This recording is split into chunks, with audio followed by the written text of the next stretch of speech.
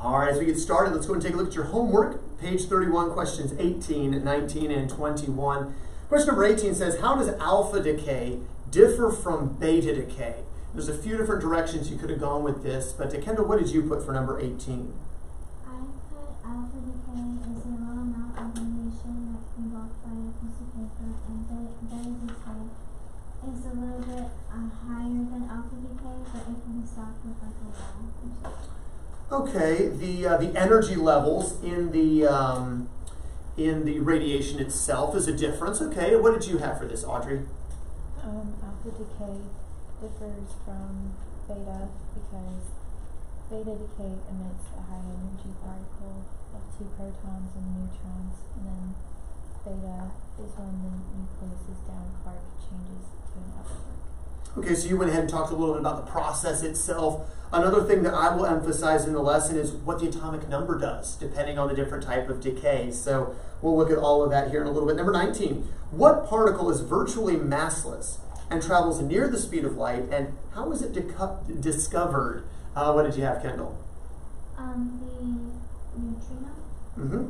The neutrino is a massless particle that travels near the speed of light. It was discovered by physicist Wolfgang Paulini in 1931 when he saw a neutron within the nucleus release a high-speed electron and changes into a photon. Okay, all right. And conservation of energy there would say that, okay, there's got to be some particle that was just released that has a great deal of energy to compensate for the loss of mass. And that's when he said, okay, there must be something, we'll call it a neutrino. Number 21, what are antiparticles? What did you have for that, Audrey? Antiparticles are combined electrons and positrons that have the same characteristics but opposite charges. Okay, and you gave the example there of the electron and positron, but in general, any particles that have the same size characteristics, but their spins and therefore their charges are opposites of each other. Very good. All right, let's go and review some things we talked about in our last couple of lessons. We've been looking at, most recently, the atom, and we said the atom is, how do we define that? Do you remember, Michael? The building blocks. The most basic building block of all matter is the atom. What is a molecule then, Audrey? 2 combined atoms. 2 or more atoms that are chemically combined. Good. We said that on the inside of the atom is where all of the mass is concentrated, and what's in, what do we call that middle part of the atom? Kendall? Nucleus. What's in the nucleus, Michael? Protons and neutrons. Protons and neutrons. So that's where the mass of the atom lies. So for all practical purposes, we would say that the little buzzy things around the outside, no mass, we call those buzzy things, Kendall, electrons. And with those 3 major subatomic particles, protons, neutrons, electrons, what are their various charges, Audrey? The neutron is neutral, the proton is positive, and then the electron is negative. Very good. We said that the protons and neutrons, then being in the nucleus, is where the mass of the atom is concentrated. So how do we find, or how do we get the mass number of an atom, Michael?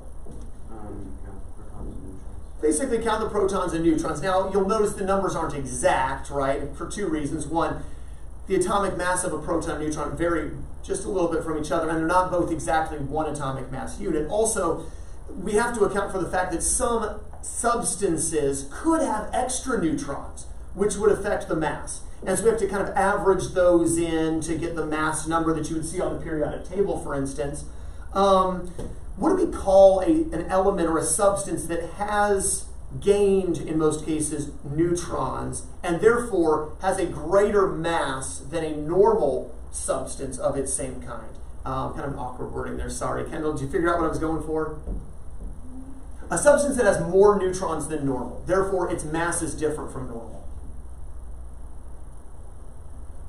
Audrey? An isotope. An isotope. What is it? Isotope. What is an isotope? Testing your short-term memory here. No short joke intended there. Something. Uh-oh. Kendall? I don't know. Helper, what's an isotope, Michael? Something that has the same mass but a different number of protons, neutrons. I don't know. Whoa. Audrey. Has, Listen carefully to what Audrey's saying now. it has differing mass and more neutrons than normal. Good. It's gained or lost. Usually it's gained neutrons. If you gain neutrons, you're changing the mass. That's an isotope. Okay, Kendall. Rewind. All right. And Kendall, what is an isotope? You gain mass. Well, I don't, but a substance does. Substances and Or an atom, it for gains or loses protons. Oh no. Oh no. The mass goes in. With differing mass and gains, it loses neutrons. Gains or loses neutrons, and therefore it changes the mass. Now, what happens if you were to gain or lose protons, class? It's different. It's a whole different substance altogether if you gain or lose protons. So that doesn't normally happen, though it will happen in radioactive decay, so we'll see in a little bit. But normally you aren't gaining or losing protons. It's neutrons you're losing. That's an isotope. Gain or lose protons is just something else altogether.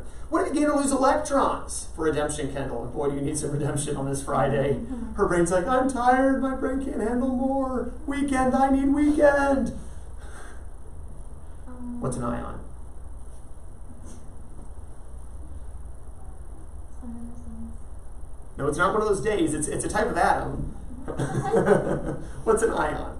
It's an atom that has... Electrons. Well, all atoms have or should have electrons, I should say. Michael, what's an ion? An atom with a charge.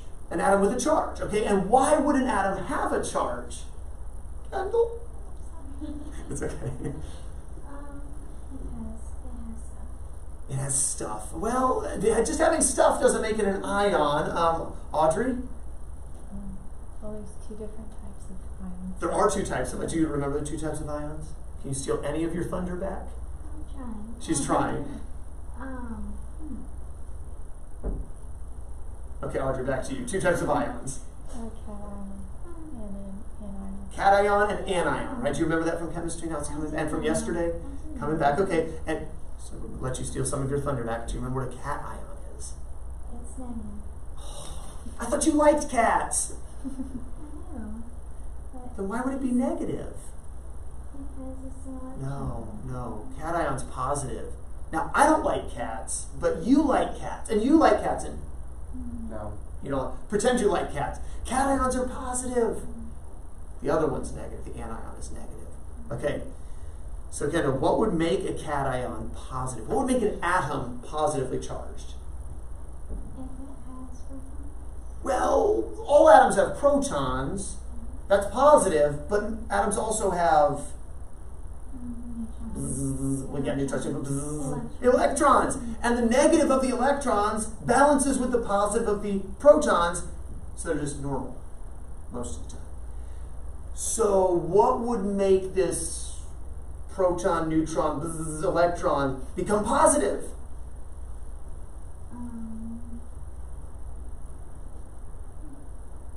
Now, can you gain more protons to make it positive? No. No, because that would change it. So what's the only way to make it positive? Neutrons, electrons, Which one? electrons. Yeah, neutrons don't change anything. They're neutral, remember. But electrons, what would happen with electrons to make the atom positive? You add. No, you take away. If you took away electrons, that would result in a positive charge, okay? So an ion is an atom that has a charge, possibly because it has, Electrons. that are gone, lost electrons. The anion is negative. What would make an atom negative? If you add more. If you add more electrons. Okay, so what is an ion? Coming back to the original question.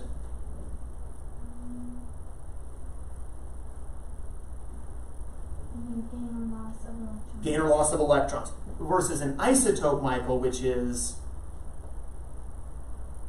Gain or loss. Neutrons. gain or loss of neutrons, because you can't gain or loss protons. Okay, does that help to clarify a little bit? All right. Oh, moving right along here. So we said the mass number is the number of protons and neutrons together, right? And an isotope would change that or affect that. What's atomic number, Audrey? When you change Well, it's not a change of age. Just what is atomic number? The atoms, something. Uh-oh. You don't know? That's the number of protons. Remember we said if you change the number of protons, you're changing what it is? Well, the atomic number is what it is, okay? That tells you, based on the number of protons, that tells you what it is, and that's atomic number. All right. Did we study last night? Okay, we didn't. Okay. Just curious. You're like, yeah, but I also have 5 other classes to study for. Okay, just calm down, calm down. All right. Talked about a really, really, really smart guy yesterday who gets his name taken in vain every time someone else is stupid. Who was the really smart guy we talked about yesterday? Came with this theory of relativity. Einstein, right? So somebody does something stupid. Way to go, Einstein. You know, try to put a key in the, oh, can't get it in. Flip it over, it goes in the way, Einstein. Oh, it does. You know, taking this man's name in vain. We're not honoring the man properly. But anyway, Einstein, back in the early 1900s, came up with this theory of relativity as specified by one simple, well-known equation. I think. Michael, is it well-known enough for you to know the well-known equation? E equals MC squared. Excellent. And what is this letter C, anyone?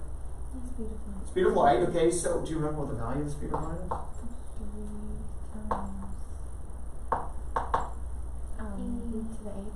3 times.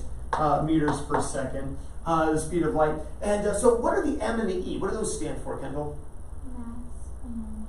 Mass and energy. And so basically what he did was he showed the relationship as related to the speed of light, relationship between mass and energy, which basically says, hey, if you were to increase energy, what happens to mass? It increases. If you decrease energy, what happens to mass? It decreases as well. And so we said a couple of implications of this were that if you were to make something go really, really, really fast, that would be having more energy. It would also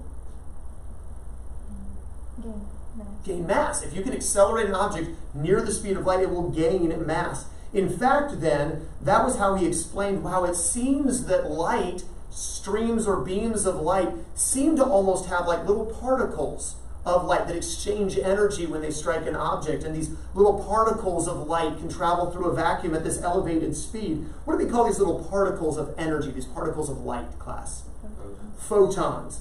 And we also said that the protons and neutrons within the nucleus, remember, they're held together very, very tightly. They're smushed into each other, which is actually like negative energy, if you will, almost like a loss of energy, which causes a loss of mass. So that the nucleus of an atom actually has less mass than the sum of all its parts.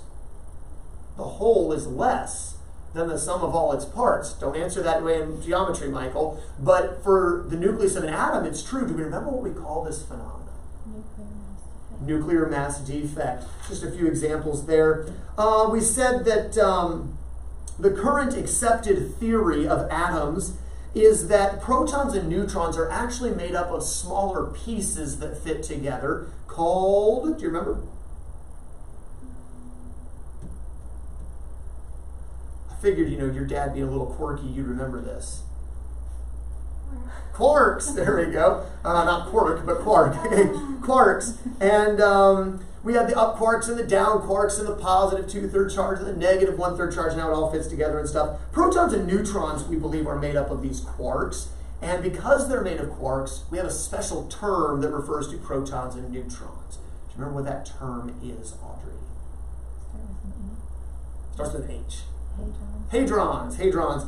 And the idea is that these quarks kind of keep the protons and neutrons together. After all, you've got down quarks in the neutron that can attract the up quarks in the proton, and so that's why protons and neutrons can still attract each other even though the neutrons are neutral.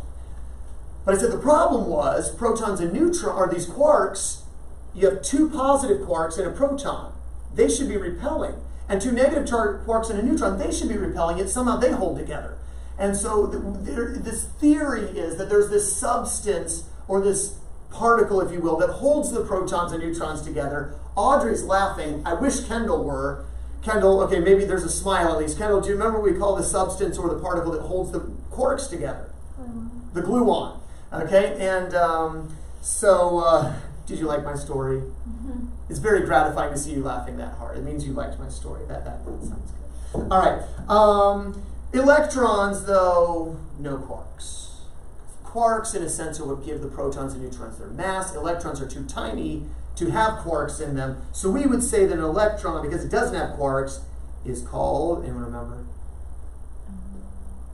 A lepton. I was thinking like that Lipton tea or whatever, but it's a lepton. I don't know, tea, electron, doesn't actually go together. But anyway, lepton. That's the closest word I can think of to that. And we said there's a couple other leptons as well, the positron, the neutrino. We actually talked about both of those in the homework. So we'll get to those here in just a little bit, but also would be leptons. Okay, so some terminology there. And that's where we left off yesterday. Michael, questions on what we covered yesterday? What was the story? You'll have to go back and watch the video, which you apparently didn't watch, because otherwise you wouldn't be asking me what the story is. All right. Next thing in your notes, antimatter. Antimatter, or you say antiparticles. That's pretty good, by the way, with the balancing of the highlighter there, standing on end. That's pretty good. Antimatter, or antiparticles. Antiparticles are particles which have the same characteristics, same size, same everything, but they spin in opposite directions. And that opposite spin produces an opposite charge. So antiparticles, two particles which have the same size and characteristics, but opposite charges or spins. This antimatter, this antiparticle thing was something that was discovered when people began playing with radiation. There was this inexplicable behavior of radiation, gamma radiation specifically. They could pass it right through a sheet of lead. But they realized it wasn't actually quite going through undisturbed, but rather, as this high energy of gamma radiation strikes the lead, particles were produced. An electron, which we know a lot about, and what seemed like an electron, but it was positively charged, and it spun the opposite direction, or at least that's what they theorized must be happening. We refer to it as the positron. If you'll write that term down, the positron is a positively charged electron. Doesn't naturally exist, okay? It's created, if you will, through, again, strange stuff like radiation stuff. This, we call this pair production, when two antiparticles are produced. But the phenomenon would be this, that because they're opposite charges, the positron and electron, opposite charges attract, right?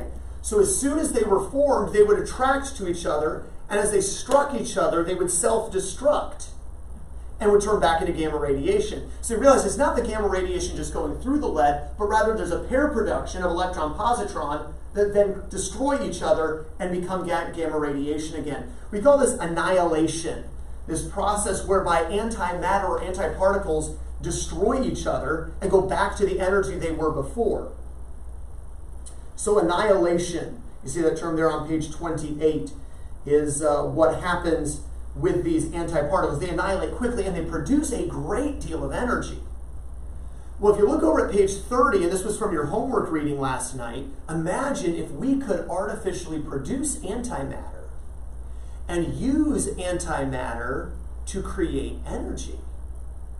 I mean, you could power whole cities with just a little bit of antimatter. So this seems like, hey, talk about clean energy. This is great, right? The only problem is it takes a great deal of energy to produce antimatter. So in producing the antimatter, you're putting out just as much energy, so it really doesn't have, we aren't seeing the potential that, well, we see the potential, we aren't seeing a way to capitalize on the potential because of how expensive it is and how energy deficient it is to even produce the antimatter. There is an application of antimatter, though, and you see the implication there. Positron emission technology, PET scans, use positrons. They would actually inject a substance into the body part that's being screened that reacts to the radiation, and use positrons to get that imaging there. But yeah, who knows? Maybe in 15, 20 years, maybe less, they'll come up with a way to efficiently create antimatter and then harness the energy from antimatter to serve, energizing purposes. But for now, it seems like we're pretty much stuck with coal and natural gas and oil and wind and solar. You know, I mean, there's a little bit there, not nearly enough, right, at this point, but wind and solar. Y'all driven out toward Macon area by any chance along Highway 80, turns into State Route 96, and seen the massive solar farm they've got going on there, trying to see, can we power an entire small city, Butler is not real big, but can we power an entire town with solar energy? And it's a bit of an experiment that they're trying to perform out there. It's just caustic, it's expensive, right, to maintain the solar panels. I don't know if you've ever driven by and like, oh, half of them are out of position, because they're supposed to turn throughout the day with the sun. Like half of them are out of place, they're not getting anything. And there's a lot of maintenance, there's a lot of cost to produce, and they still use fossil fuels in the production process. So are we eliminating fossil fuels? No. Even your electric car, right? Just plug it in, right? How clean is that? Yeah, but what produced the electricity to plug it in? Well, here in Columbus, hydroelectric power, right? Chattahoochee River, but most of the country, it's still gas, fossil fuels. So can we really get away from fossil fuels? Not yet, frankly. Anyway, don't want to get political, so we'll move on. Anyway, another thing that you see there in your notes is we're talking about different particle reactions. Electron capture, kind of an interesting phenomenon. Electron capture. Now, remember I said the nucleus of an atom is incredibly tiny compared to the size of the atom itself. And the atom itself is tiny. The nucleus is that much more tinier, if you will. Most of them. But you know, as we get on the periodic table, as we get these lab created, especially these higher, higher substance elements there that are inherently unstable, you're now packing over 100 protons and usually well over 100 neutrons into the nucleus. The nucleus, of course, gets bigger. And with these larger atoms with larger nuclei, that are those inner orbitals, those inner pathways where the electrons are buzzing around, it is possible for the negative to be attracted by positive and get sucked in. And there's a reaction that can occur when that electron is sucked in to the proton. The reaction can neutralize and create a neutrino, and we're going to get to that here in just a little bit. But they've observed this happen. We call this electron capture when an electron is sucked into the nucleus from its orbital. Also note that term orbital.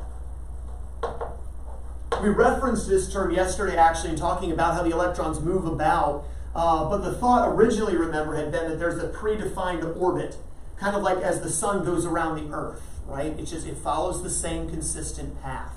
Granted, some of the orbits have a bit of a wobble to them, even in our solar system, but for the most part, it's very consistent. Not so with the electron, but there are places levels where we would expect to find electrons, and that's called an orbital. It's a region where it's highly likely we would find an electron.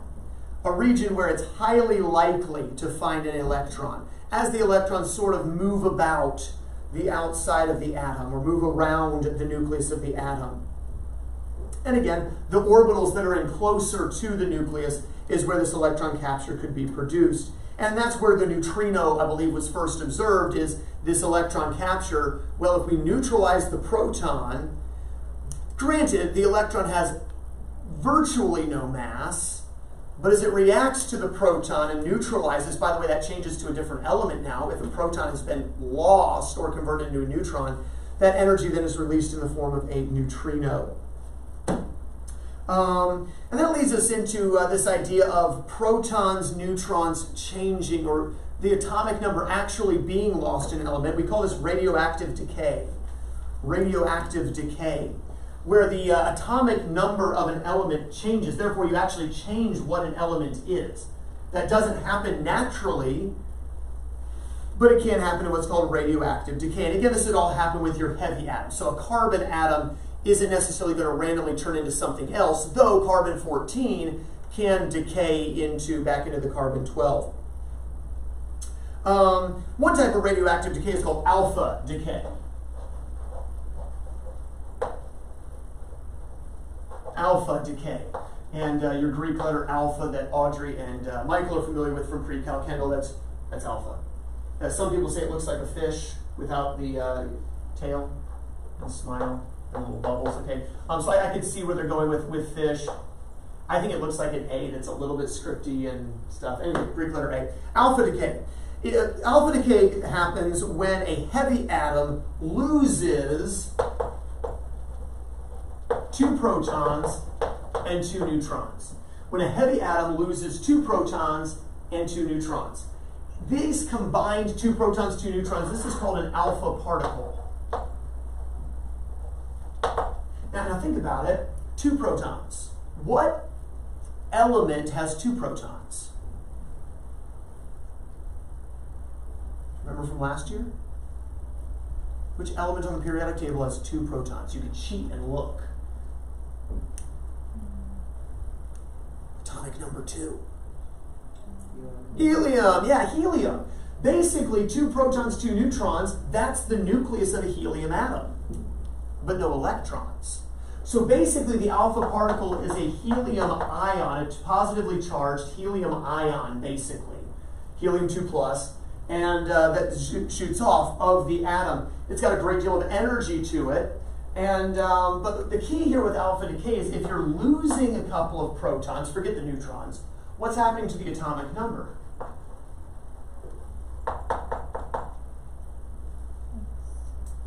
It's going down. It's going down by 2. Alpha decay, this is the key thing to know with alpha decay, is it drops the atomic number. Alpha decay results in an atomic number that lowers. Beta decay, again, here's your Greek letter beta. It looks like a B with a little bit of a tail down there. A little bit more rounded, less squared on the edges. But your Greek letter beta, lowercase beta granted. Beta decay occurs when a neutron randomly changes into a proton because of quark change. So a neutron becomes a proton due to a quark change. At least that's what they think is causing it. That's the only explanation they have right now for it. Say, well, one of the down quarks must have turned into an up quark somehow, which is why I'm not sold on the quark theory entirely, because there's so many things that don't make a lot of sense, but you know, it's the best theory we've got, so it's what we're going to roll with. But when they think a down quark changes into an up quark, which turns a neutron into a proton, and it also at the same time releases a high energy electron. So I'm going to say high NRG, that's energy, high energy electron, and it releases something that, well, it's not a neutrino, it spins differently. It spins the other direction. What do we call particles that have same characteristics but opposite charges or spins? Antiparticles. We're going to call it an antineutrino then. So it releases a high energy electron and an antineutrino. The high energy electron is called a beta particle. So once again, we get the release of a high energy particle, just like in an alpha particle for alpha decay. It's a much smaller particle, right? It's not even a helium ion, it's just a high energy electron called a beta particle. And you get the antineutrino that's released as well. But the key here is, if a neutron turns into a proton, you just change the atomic number. You made the atomic number go up. So the biggest difference that I want you to know between the alpha decay and the beta decay is what's going on with the atomic number. Alpha decay, the atomic number is dropping. Beta decay, the atomic number is increasing. Questions on this?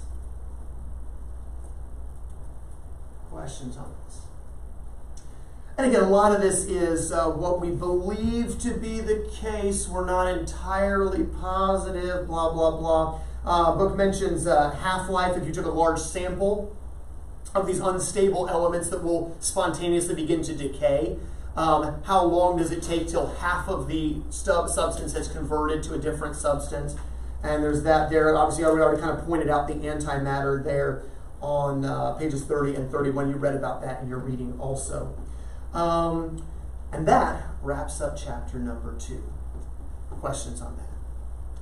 Let me go back over the highlights, though, of this last section, which was a lot more of the theoretical. Again, it feels a little bit more like chemistry because we're looking at what we can't even see. We're trying to, quote, look at what we can't even see, and that's the subatomic level. But again, we believe protons, neutrons made of quarks, so they're called hadrons. Electrons, positrons, neutrino, antineutrino, all these things, they're not made of quarks, so we call them leptons. Leptons. The idea of the quark theory is that the quarks are what keep the protons and neutrons together, but what is it that holds the quarks together? Supposedly the gluon.